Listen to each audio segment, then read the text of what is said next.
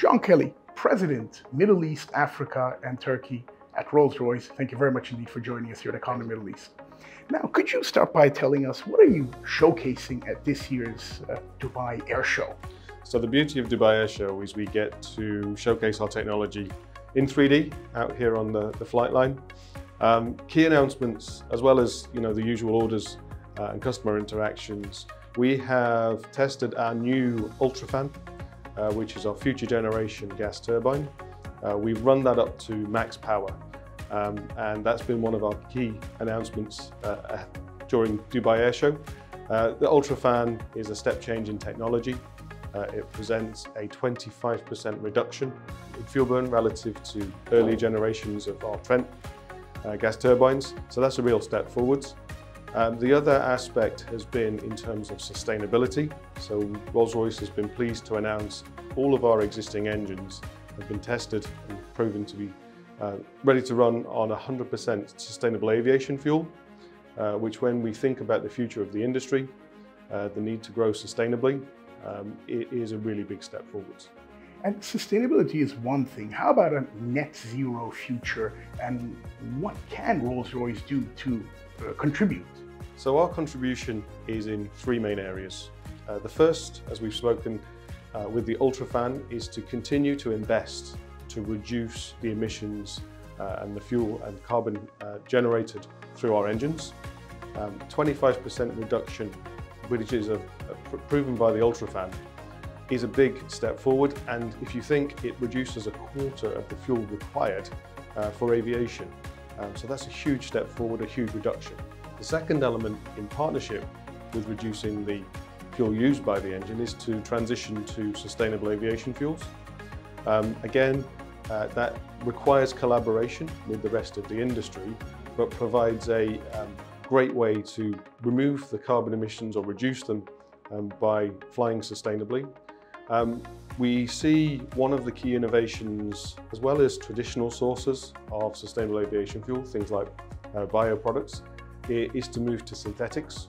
So another announcement that we've made at Dubai Air Show is a collaboration with Zero, who are exploring and innovating in the area of synthetic fuels, which offers a great opportunity to scale up the availability of SAF and to reduce the price. And both of those elements of what's held airlines back from using it to date. So we think that's a great way forwards. And in terms of, if you could kindly expand, sustainable aviation fuels, who are the key stakeholders in this area? So we have the manufacturers, ourselves, engine manufacturers, airframers.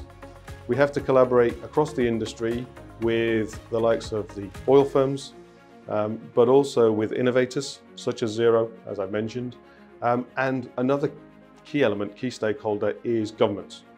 The right incentives, the right infrastructure from a governmental perspective is key to promote and incentivize the use of SAF.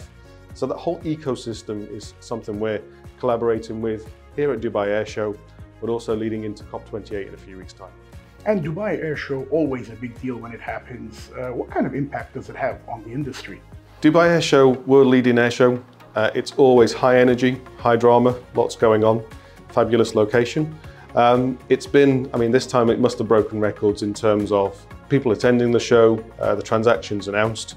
It never disappoints. It's a fantastic catalyst for bringing together the right players, and we always super enjoy our time here at Dubai Air Show. And as a company, as a brand, what are your expectations from the Dubai Air Show? And at the end of the week, what will translate as a success for you? So, our success obviously will be measured in terms of the transactions. We've seen a huge number of customer transactions, not just new deals with key partners, key airlines, but also extension of existing deals with some of our trusted and valued customers and partners through the week. The legacy and the future is really about managing this transition to a reduced emissions future. Rolls-Royce is a key player, not just in aviation, across all sectors that we operate in, whether it be power generation, defence and civil aerospace. So we are very passionate about driving that change making sure that we can all travel as we want to drive economic growth, but to drive that economic growth sustainably, to remove the guilt from that travel, and to protect the planet for the future. John Kelly, thank you very much indeed for your insights.